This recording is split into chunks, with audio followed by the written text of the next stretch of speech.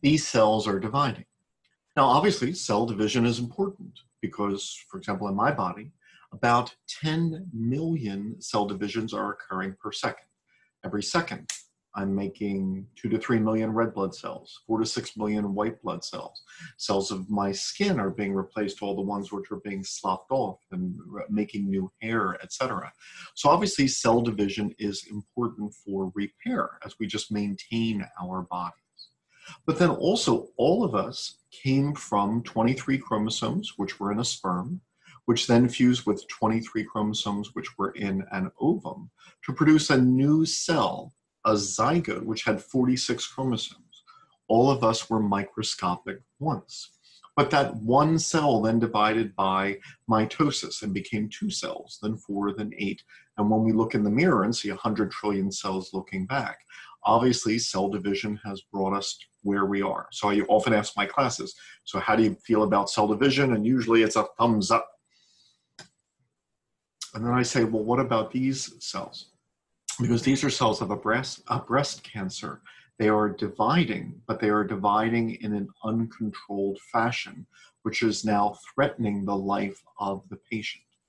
These are blood cells in a patient with leukemia. These are cells of a uterine cancer.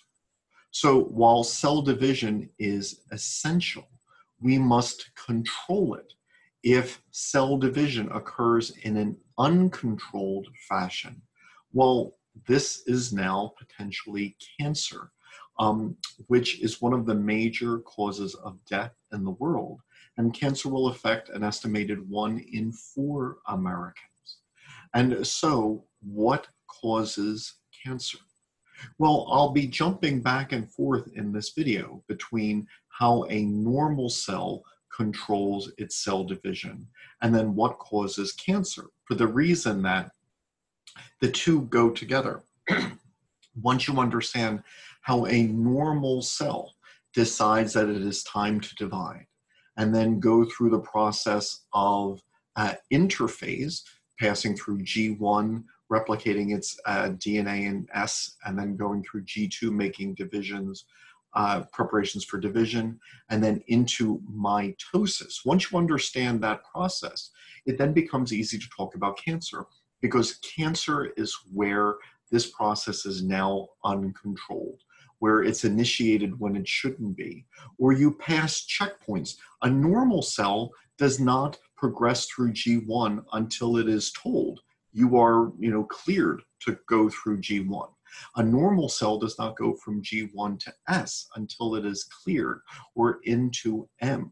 So there are checkpoints which stop inappropriate progression through this cell cycle.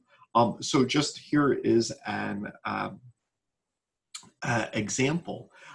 In the middle of mitosis, in the phase of metaphase, the chromosomes are aligned along the metaphase plate.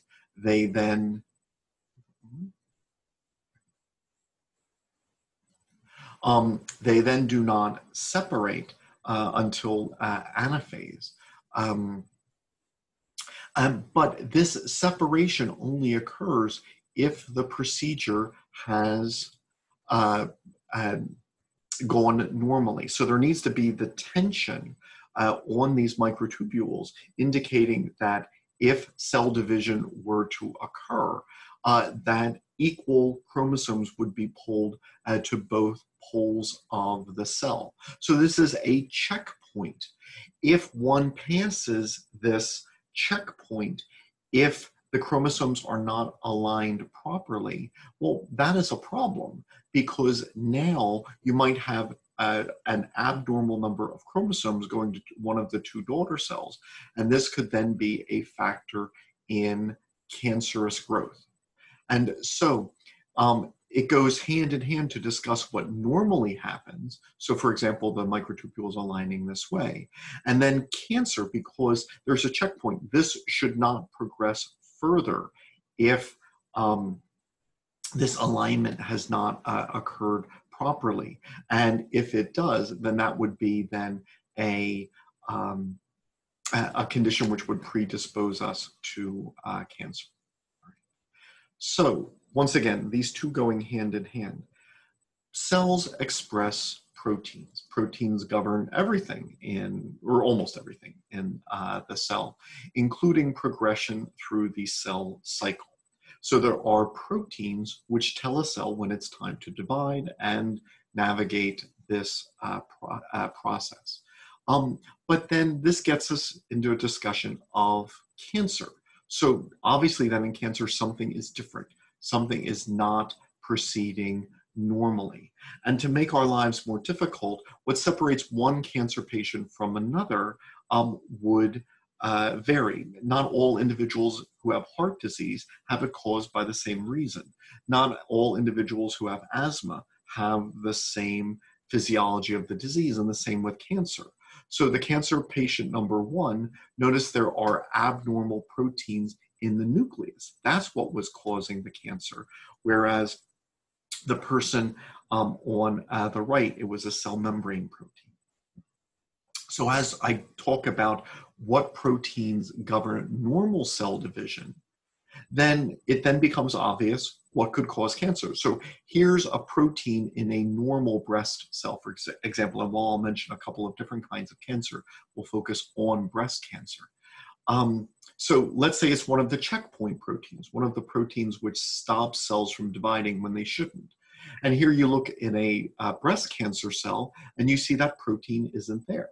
So sometimes cancer patients are missing a protein that normal cells have that maybe keeps growth in check. But then there might be other cases where, notice here, there's no difference between these proteins. So here's a protein that's not involved in the cancer. But then there will be examples where if you look at the cytoplasm here, while the normal cell doesn't have any protein expression or maybe just a little, the breast cancer cell has far more. So a cancer cell is different from a normal cell. Maybe they're expressing proteins that they shouldn't. Maybe they're not expressing proteins that they should. Maybe the levels of protein expression are different. You know, its growth factors are not inappropriate, but it might be inappropriate to express too much, too high a level of them. Very often, some of these changes would result from mutation. Now, a discussion of the causes of mutation is perhaps a bit beyond us at this point. I have other videos on that. But there are lots of causes of modifications to the genetic information in the DNA, which would then lead to changes in the protein. Maybe a change in the protein sequence, maybe a protein that doesn't work as well or at all. Maybe a change which will cause more protein to be made or less. These changes do occur naturally. They occur every time a cell divides. So the more times a cell divides, the more mutations which accumulate. They can be induced by X-rays, which break the protein's backbone, or by ultraviolet light, which cause neighboring nucleotides to adhere and thus be confused for one nucleotide. They can be caused by jumping genes.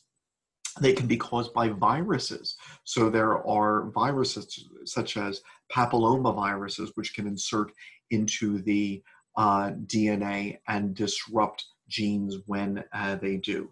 And then things from heat to reactive oxygen species to chemical mutagens, all of these can cause mutations. So mutations are certainly something we need to consider. All of us are mutant at the moment of conception. All of us have well over, it has been estimated, 100 changes to our genetic information, our genome, that did not exist in the body cells of our patients. I'm sorry, of our parents. So all of us have new mutations that our parents did not. And then during the course of our lives, the ultraviolet light, which we've been exposed to, chemicals which we've ingested, and then just natural mistakes that cells make when they divide, all of these have caused new mutations to occur. So with all of these new mutations, the question is, do any of our cells now have mutations which increase the likelihood that cells will divide without control? This could occur in our skin, in our large intestine, anywhere in our body. Once again, I was going to focus on breast cancer, a form of cancer which can affect men or women, but affect women at a much higher level, with perhaps 1 in 8 American women suffering from breast cancer at some point of their lives. What causes cancer?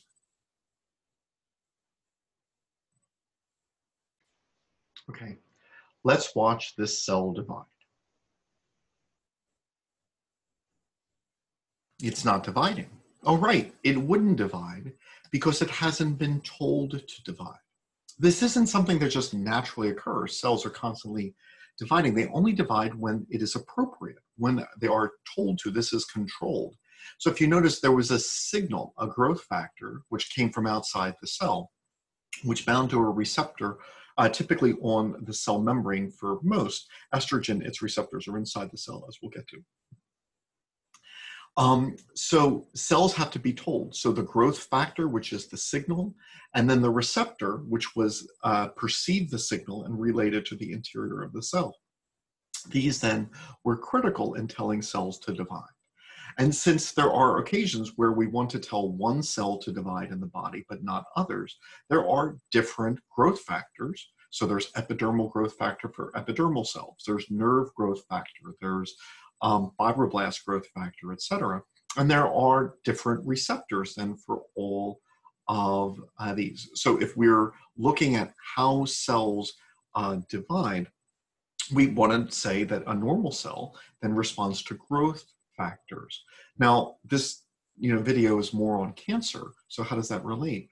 Well, because if growth factors and the receptors for these growth factors are part of how normal cells divide normally with proper control, then obviously modifications, changes, mutations, inappropriate expression of growth factor or of their receptors could then be involved in cancer. So for example, mutations in insulin-like growth factor 2 receptors are a cause of liver cancer. In this video, I'm going to focus on breast cancer. And while there are a number of signals for growth and receptors, which I can mention, the main one is estrogen.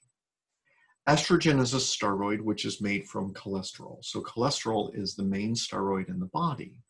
But as you can see with these enzymes which will come in and modify cholesterol, cholesterol can be changed into a number of things, including hormones.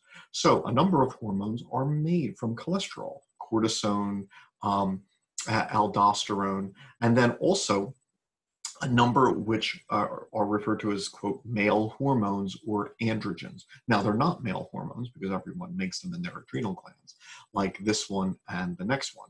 So, calling them male hormones would be not technically correct. And so cholesterol can be changed into this androgen, like androstenedione in the adrenal glands, or it could be changed into testosterone. Once again, sometimes associated with males inappropriately, because everybody makes testosterone. In fact, testosterone is the precursor to estrogen. You don't get estrogen unless you make testosterone first. Now, men make testosterone and can convert that into estrogen. So estradiol is appropriate and natural in male bodies.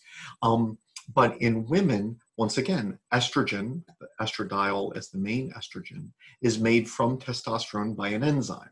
This enzyme, unfortunately, has a couple of names. It can be called aromatase, estrogen synthase, and others. You might have heard that. So aromatase inhibitors are one of the main treatments for breast cancer patients. And this is why estrogen is a signal which tells breast cells to divide. If you can inhibit the synthesis of estrogen by inhibiting that aromatase enzyme, which does the last step, then that will send less signal to divide to breast cancer cells.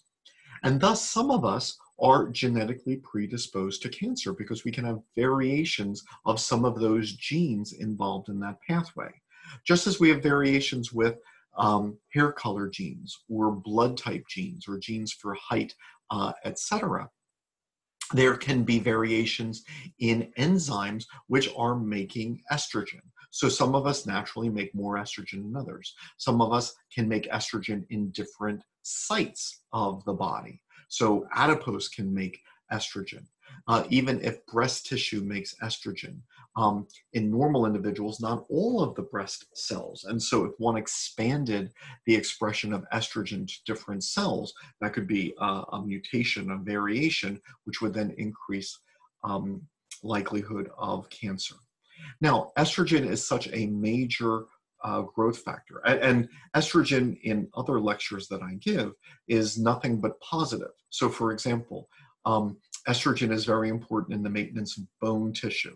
That's why the loss of estrogen in menopause can lead to osteopenia and osteoporosis. So estrogen, very important and great when dealing with bone mass. When dealing with the brain, estrogen protects against depression and a number of mental disorders. So, estrogen, a very positive effect there. Estrogen protects against heart disease. Estrogen protects against acne. But estrogen does promote cell growth. So in this topic of breast cancer, estrogen is a potential risk. Every time cells divide, there's a chance that they change some parts of their genome. Mutations occur naturally, even without exposure to chemicals. So the more a cell divides, the more chances for mutations it has. So estrogen in promoting cell growth, then the more estrogen that one is exposed to, male or female, the greater the risk of cancer because the more mutations which accumulate.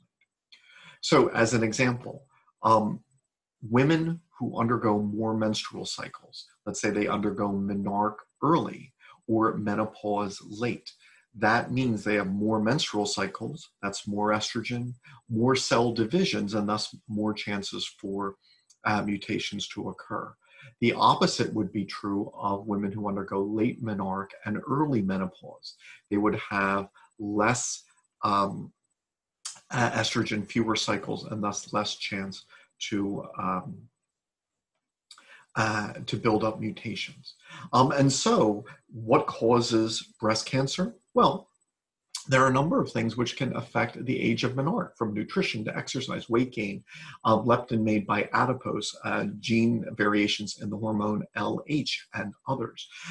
Menopause is affected by a number of different genes, health, smoking, other factors. And so all of these factors, which affect some aspect of the timing of menarche or menopause, could then be factors. Then there are other potential sources of estrogen, even other than one's own body. And so some women, especially if they were trying to treat osteoporosis, they then take estrogen as a supplement for estrogen replacement therapy, with the idea that this then tells cells to divide, which maintain the bone mass that they were accustomed to and that they need. We can ingest estrogen in our foods. So for example, milk has estrogen in it. Now one could say, oh, well, hasn't milk always had estrogen in it? Well, the way that milk cows are kept, more of them are pregnant than, say, compared to, say, the 1950s. And so one could argue that estrogen content in milk has increased, potentially increasing the amount of estrogen which we are exposed to. Now, lots of hormones can be made. So, I'll get back to estrogen in a second. But estrogen isn't the only signal. So, for example, some breast cancer cells are stimulated by other hormones, like, say, prolactin. That prolactin, which can be made to differing levels in different individuals, could affect tumor cell growth. Unfortunately, one of the things that makes this hard to study is that obviously we vary. Not only do we vary from person to person, but cancer cells then are by definition different. By definition, they are not acting the way that they should. So for example, you could say, oh, well, progesterone in general inhibits breast cell growth. And so progesterone in general or progestins from birth control pills should not cause breast cells to grow. Androgens should not cause breast cells to grow. And that is absolutely correct. But once again, because breast cancer cells are by definition abnormal, then there are cases where a hormone which normally inhibits growth is now stimulating growth in this patient. Leptin is made by adipose.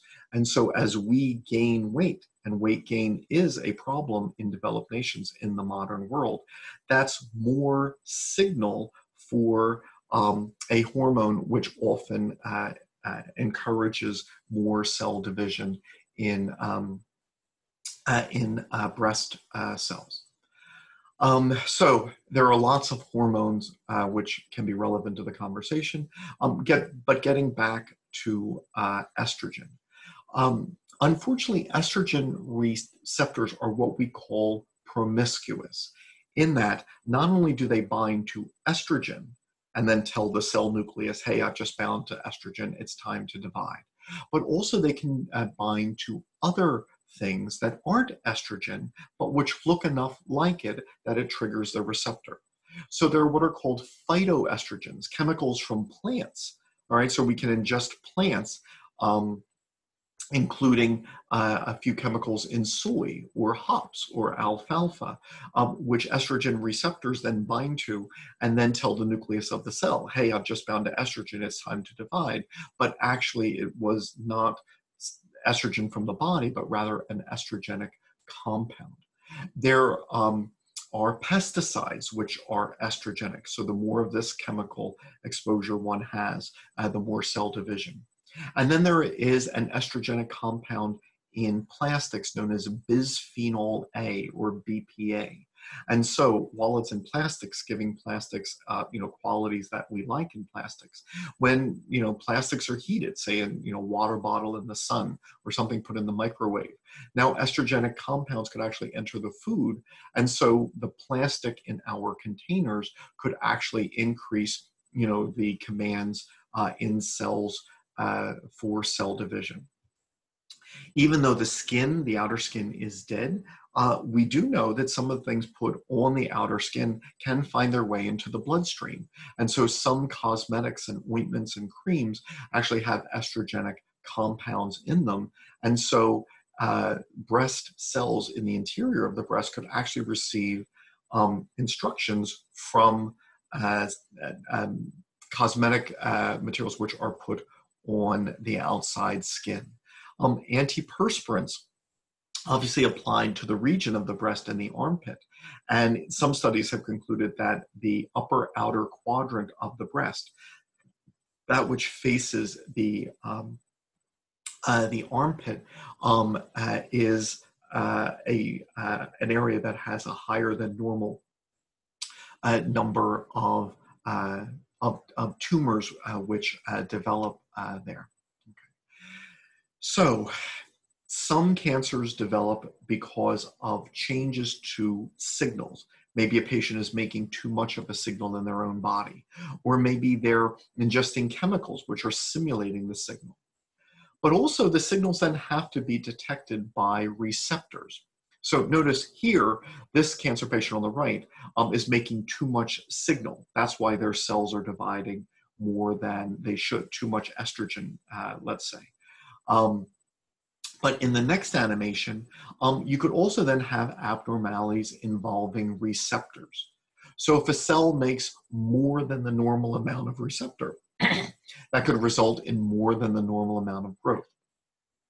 If cells make receptors in areas which shouldn't, that would mean that cells would respond to estrogen, which shouldn't in a normal person respond to estrogen.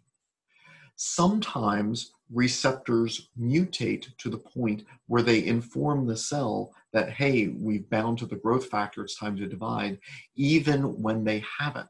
So this is a problem where this type of receptor is sending inappropriate messages to the cell.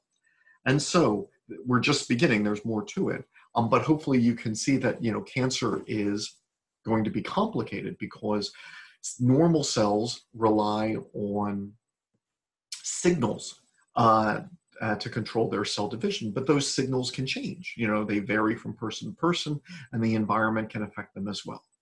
Normal individuals rely on receptors to take that message from the outside of the cell to the nucleus, but then there can be variations in that, mutant estrogen receptors, which will then bind to the DNA at inappropriate times to simulate cell division. The next step in controlling the cell cycle is once a receptor has bound to a growth factor, it then relays the message, and often enzymes called kinases are involved. What I'm about to say, it's actually a really important, short statement on how cells work. A lot of cell proteins have kind of two phases, either like on or off. And the determinant in whether a protein is on and say promoting cell division versus off and say it's inhibiting cell division is whether or not it has specific phosphate groups attached to certain amino acids, okay? And so if we were to attach phosphates to certain proteins, that turns them on, all right? And now maybe, a cell begins the process to divide. Our genome encodes hundreds of these kinase enzymes which turn on proteins, and then lots of phosphatases which turn them off. And so it just turns out this is a very common way of regulating cells. Why would I mention this here? Well, because we vary. We vary in our hair color and our blood type, but we also vary in our kinases, how much we make, where we make them, the structure of these kinases. And so we vary in how we turn on proteins in our cells, and these variations can then cause cancer. The very first cancer-causing gene which was identified, the very first identified oncogene, was SRC, which was a mutant kinase. So turning proteins on by adding phosphates to them by kinases and taking phosphates away with phosphatases, this is a very important way of regulating the cell cycle and appropriate cell growth. And mutations in kinases and phosphatases could then lead to abnormal cell growth. And so this is in general true of cancer, that mutations in kinases have been identified in patients as causative agents in cancer, but then also specifically in breast cancer, there are kinases which in specific, I'm sorry, I have a couple, given here. There are specific cases that in individual patients, this patient's cancer was in part caused by abnormal kinases of this type. Now, one of the difficult things in studying, things like heart disease or cancer is that one heart disease patient varies from the next as far as, the causative agents, the treatments which are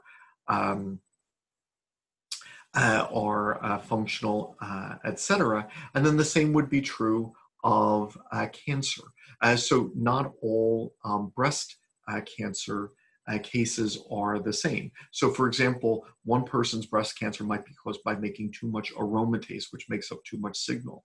Someone else might be affected by a mutated estrogen receptor.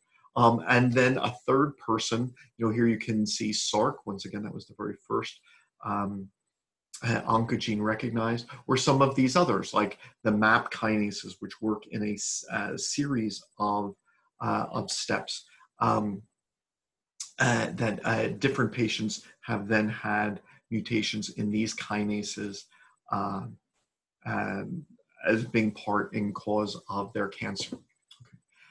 At some point, the kinases not only send messages throughout the cytoplasm of the cell, but they reach the nucleus where they turn on gene expression. So if this is the DNA, DNA needs to have a protein stick to it, what's called a transcription factor, before the gene is activated and transcribed. So when DNA is expressed, it then is transcribed, converted into RNA.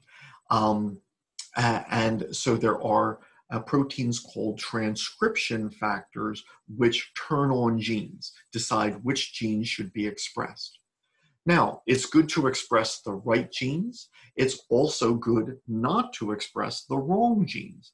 And so we also need to then oppose transcription. So not only are there proteins in the nucleus which are turning on the right genes, but there are also what are called tumor suppressor proteins. Two big ones would be BRCA1 and BRCA2, sometimes known as the breast cancer genes. But then also P53, which more than any protein prevents cells from dividing when they shouldn't. So we have proteins which bind to DNA and tell them to divide. And then we also have proteins which bind DNA, which stop inappropriate cell division.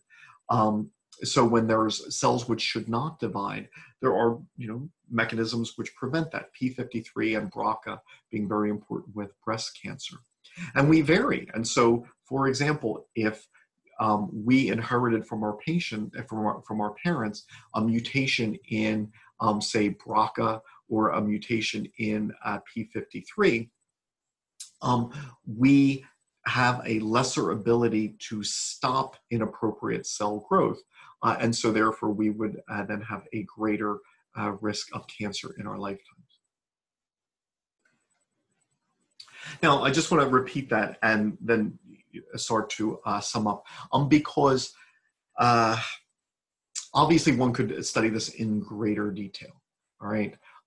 But for example, when someone is at a higher risk of breast cancer or is getting a test for breast cancer, they often look for specific genes. So for example, BRCA1 is a gene which greatly can increase risk of breast cancer. It's located at a specific place in a chromosome.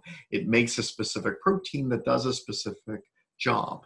But if you change the protein, so for example, if there's a mutation which changes one amino acid in the BRCA protein, cytosine, to an abnormal, this is a nucleotide in the DNA. If a mutation in the DNA occurs, then this will change the amino acid in the protein, all right, and the abnormal DNA nucleotide then causes an abnormal RNA nucleotide, which can then change the amino acid order or sometimes cause the protein to end early or something. And so a normal BRCA protein has an arginine inserted at a certain point. But some people have a different amino acid. Some people have a protein which is too short, and therefore it doesn't work, and therefore it doesn't function. Now, this is a great chance to think about the relationship between the DNA on the chromosomes, the RNA, which encodes the protein, which then works in the cell. But I'll focus on that a little bit more in subsequent. So the big picture then is lots of different proteins are involved in cell growth. There are proteins which promote cell growth, tell cells to divide. There are proteins which tell cells not to divide, like BRCA and P53. These are tumor suppressor proteins. So the cell division which is occurring in your body, it's not this random set of events, you control this at many levels. You know, the growth factors, the receptors, the kinases, the phosphatases, the proteins in the middle, which are in the nucleus, which are binding DNA, the transcription factors. And then there's other things involved as well, like whether because of white blood cells like this one, or just because of genes being turned on in this one. We are so afraid of cancer that our body cells have self-destruct sequences. If something is going wrong, if a cell is behaving abnormally, then we can trigger what's called apoptosis, which is programmed cell death. It's kind of like a self-destruct switch. You tell a cell, you're behaving abnormally, you should not divide, you know, you should die, all right, to protect the body from cancer, all right? And so there's all of these ways which we normally control cell division. But then the problem is, if there are mutations, then we might lose some of this control, and we may now have cells divide without control, all right? So they might have too much growth factor. They might not be able to stop growth at a specific part of the cell cycle. They might ignore a checkpoint, say one of the proteins like P53, which is functional at checkpoints, saying, you know, you can't go further in the cell cycle until you have met the right conditions.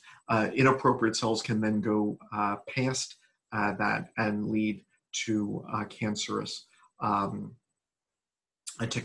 growth, and all sorts of other things. I mean, just, you know, getting back to, say, deodorants, for example. Deodorants use aluminum salts, which are toxic. But you might say, oh, this is the outside of my skin. Who cares? But these can, you know, then work their way into deeper tissues. They can affect cells. And aluminum salts then can cause cells to then have abnormal numbers of chromosomes after division. And if cells have abnormal numbers of chromosomes, you know, they have one too many chromosome 3 copies. They have one too few chromosome 16s. Now that might mean that they have now too much, you know, genetic information for growth factors that would promote, you know, growing too much, or too little genetic information for tumor suppressor proteins. So then even changing numbers of chromosomes could then lead to problems. So the big picture is, this is multifactorial. There are many causes, so there's not just one cause of cancer, there's not just one cause of breast cancer. There can be abnormalities in any of these stages, and then that's the threat. All of us have all of these mechanisms to control cell growth, but mutations anywhere in the body, in any single cell, could ultimately lead to cancer, which could pose a major health risk. Now, fortunately for us, one change typically does not cause cancer. There are checks and balances. And so, for example, if you notice abnormal cells on your skin, like you have a mole, well, those cells weren't supposed to be doing that, so they're abnormal. But if they're staying in place, well, then maybe that's the limit of the abnormality. And then you're fine. If you were to notice, however, that the mole was starting to change its borders, well, maybe, you know, instead of the initial, mistakes, now maybe there's a few additional mistakes. It might not be cancer yet, but clearly, let's say a cancer needs, say, 10 mutations before it's a cancer which can spread throughout the body. Well, you know, as it gets from 3 to 5, you know, at a certain point, you might want to have a mole removed, or in the large intestine, a polyp removed. This isn't a life-threatening cancer yet, but if it would take 10 mutations to get there, that polyp might be at 4 or at 6. Now, while you might live the rest of your life without getting to number 10, you know, removing the polyp, removing, you know, the mole might be better, you know, just as a preventative measure. Now, some tumors are bad if, you know, when they stay in one place. So for example, if I had a brain tumor, even if it wasn't going anywhere, if it just stayed in my brain, nevertheless, it's putting pressure on brain tissue. I mean, it could kill me even if it just stays in one place. So even benign tumors, which are contained in one place by connective tissue. They're not going anywhere. Even they can be bad because they can grow to the point where they can put pressure, on, surrounding structures and disrupt what should happen. I mean, we're not supposed to have extra growth throughout our body. But the most dangerous cells are those which can then travel. All right, so you have tumor cells which can break off the primary tumor mass and then travel throughout the body through blood and lymph, and then start secondary tumors. This process is what is known as metastasis. This is how a benign tumor then becomes malignant, where it starts to spread. Okay, and so this has just been a couple of thoughts on the multifactorial aspect of cancer. Trying to show that it is not one single thing and has a lot of causative measures to it. And obviously, I have these and other videos which go through the individual steps in greater detail, if that is of interest.